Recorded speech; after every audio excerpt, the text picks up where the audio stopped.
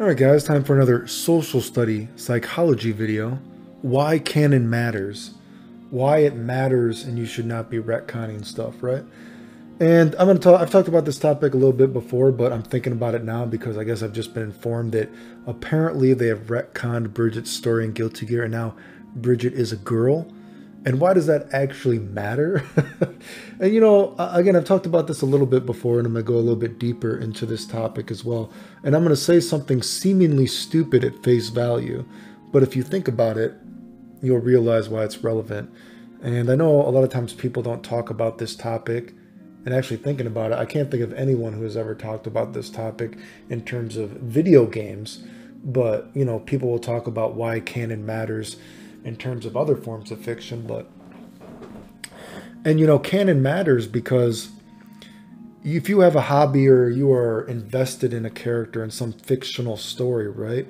When you keep retconning a character, you know what I mean? When you keep, you know, changing what is the canon of the character, you can run into problems of maybe you see said character, they look the same, but the story of said character is not the same. You might see somebody and you're having a conversation about this character, and the character they're talking about is completely different than the character you like because the canon of that character is different because of all the retcons. And this isn't some, you know, LGBTQ thing whatsoever only, right? Although I'm going to talk about that, right?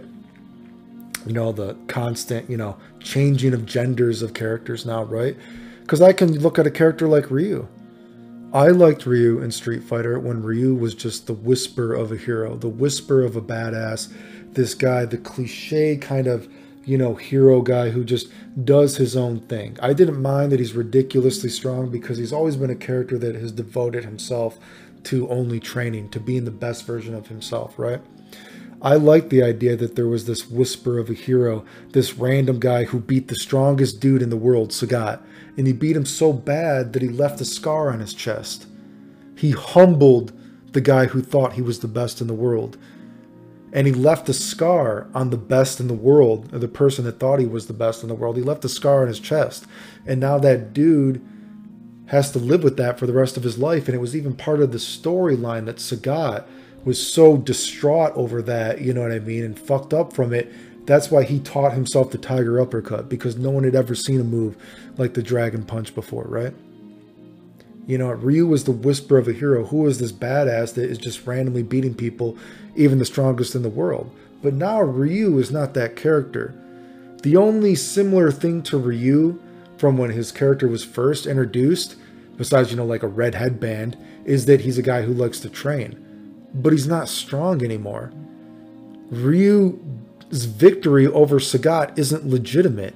He turned evil and gave him a cheap shot. You know what I mean? He constantly, his whole storyline now is he just turns evil, and when he turns evil, he throws a fireball. His storyline is he's struggling with an evil version of himself. He's not interesting. So what I'm getting at, canon matters there because someone could say their favorite character is Ryu, and we have two different visions of who Ryu is. Because Ryu is not the same character anymore, right? So when we get at all these characters now changing their gender, right? You know, changing their storyline. Now Bridget is a girl. And it's crazy that there's some people that think this is good. They're thinking like, oh, well, Bridget, they just decided they're a girl now. We all change as human beings. What? Dude, it's a video game. Bridget is not a human being. Bridget is a video game, you fucking idiot, okay? Bridget is not some sentient being with all these. Bridget is not Bridget has no real thoughts in their head right now. Bridget is not real, okay? Are you a fucking idiot? Do you think you're a bug too? Don't answer that, okay? Bridget's entire storyline was society wanted them to be a girl because it was like taboo for them to have two, you know. Were they twins? I don't know if they were twins or whatever, if it was just two sons in the family, but you weren't supposed to have two males or whatever. Maybe it was twins as well. And so society was forcing him to try to be a girl. They were trying to make him be something he wasn't. And throughout the entire story, Bridget, despite, you know, being forced to dress like a girl, was like, oh no, I'm a boy. I don't want to be a girl. I'm a boy. Okay? Now you're saying Bridget is a girl? is transgender. Now, from a certain perspective, you could say, wow, you're kind of forcing the gender on somebody now, right? I know some people use the term like, you know, oh my God, they're actually like grooming Bridget. I feel like grooming is such a social justice warrior word though, so I don't want to use that, but I guess too late, I already did. But there's another fucking social justice warrior word, I feel like, but that's another story. But you know what I mean? So it's like, wow, you think it's cool that they just totally flipped the story? Because maybe you could say, from a deep perspective, Bridget is a character that represents somebody that, despite society trying to force them to be something so much that they aren't, making them dress they don't want to dress how they don't want to, just blah, blah, blah, blah, blah, and them fighting against that. You know what I mean? Of course, they look ridiculous. It's a fucking cartoon anime, right? You know, but the deeper story could be, wow, they're fighting against someone trying to force them to be something they aren't. Now you just totally flip the story that, oh no, Bridget, oh yeah, I'm a girl. What? Are you a fucking idiot?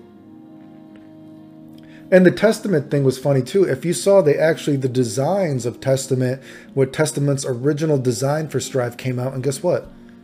Testament was a buff dude.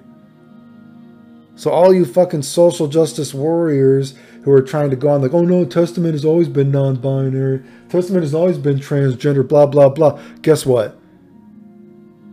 Just like I fucking said, it was a fucking marketing ploy to capitalize off you guys, to make money. Do you know what I mean? Testament in these designs is buff. Are you fucking kidding me? You know what I mean? And it was so funny too, because people tried to basically misquote these old Japanese quotes where they're like, oh, but if you look at, you know, Guilty Gear 20 years ago, it said Testament had transcended humanity and Testament was a gear now. So that means that Testament has always been non-binary. No, that's not the fuck it means. It means Testament is a gear.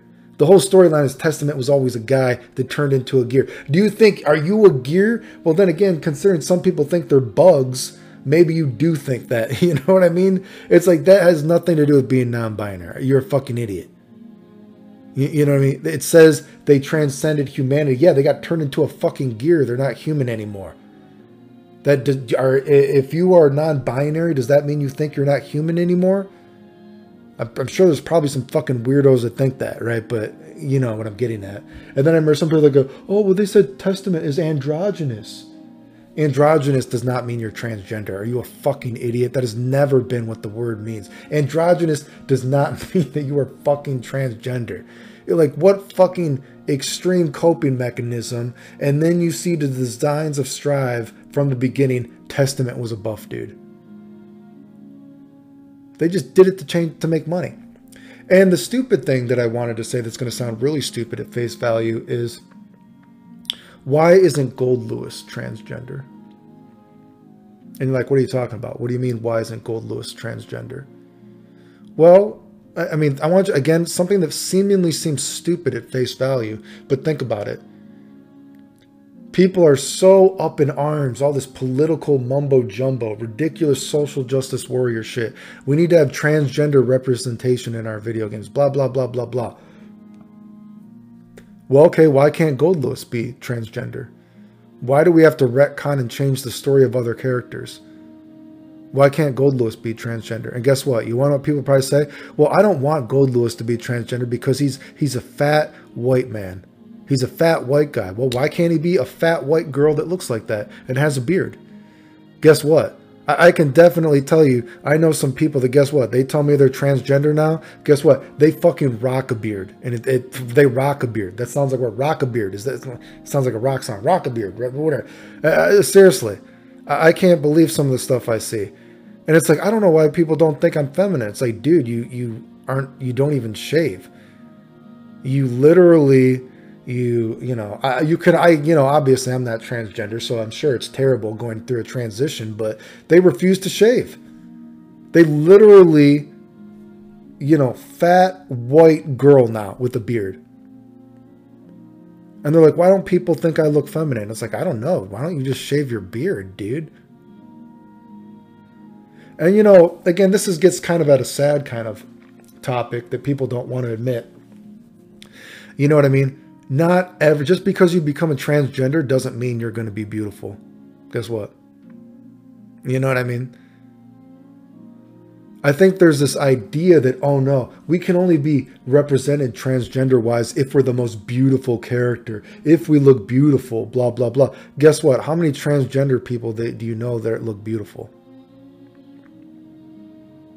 And that's a sad, honest question. I'm going to be honest. How many people, transgender people, do you know that really, they look fucking feminine? You know what I mean? And that's a terrible, you know, it's a terrible truth of reality, right? You know what I mean?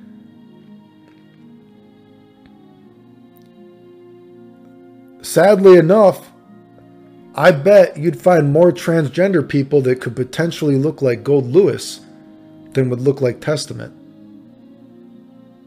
And that's not to say that there's never been any beautiful transgender people or never any feminine. I told you guys before, I know one of the most famous internet transgender people there are. Guess what? She could suck my dick. And we've talked about it before. I've told her before. She's still on the phone. We talk about it. She actually looks feminine. But you know what the funny thing is about her too? She's even told me that she stays away from the LGBT community because she is so feminine, they don't accept her. And she's had like bad relations. You know what I mean? I mean, that's an honest, that's a bitter truth pill to fucking swallow, dude. But you know what I mean? Why isn't Goldlewis transgender? Oh no, because we want to be the most beautiful person, blah, blah, blah, blah. Guess what, dude? And this is even going to hurt your feelings even more. Guess what? You don't have to be transgender to be insecure, to not like who you are. There's tons of totally straight people, totally 100% female, totally 100% male that don't look how they want to look. That aren't the most beautiful person ever. That aren't the most handsome person ever. You don't get to automatically be the most beautiful person because you're transgender now. Wow. Amazing. And it's fucking selfish for you to fucking think that, you know? Again, you know, that's fucking crazy, dude. So anyway, you know, the funniest thing about Bridget too is like, man, oh yeah, Bridget's always, I'm pretty sure Bridget was designed, you know what I mean? Because of all those, they wanted some horny dude or horny girl, whatever, to get that little, oh, it looks like a girl, but it's a boy. And, you know, I'm going to fuck them or something, Boku no Pico, whatever kind of fucking hentai thing, whatever fucking it is. And I think it was based off some other anime before. I think the design they even said, right? It was never like, oh yeah, Bridget is transgender. No, the story was society wanted Bridget to be something that they weren't. And they were fighting against it. They retconned the story. It's fucking ridiculous. Anyway, this whole thing, like I said, I think it's extremely fucking selfish. And I know the Goldlewis thing sounds stupid, but actually think about it. It's completely fucking true, dude. You know what I mean? So, yeah, dude. Why can't Goldlewis be transgender? Put it in the comments.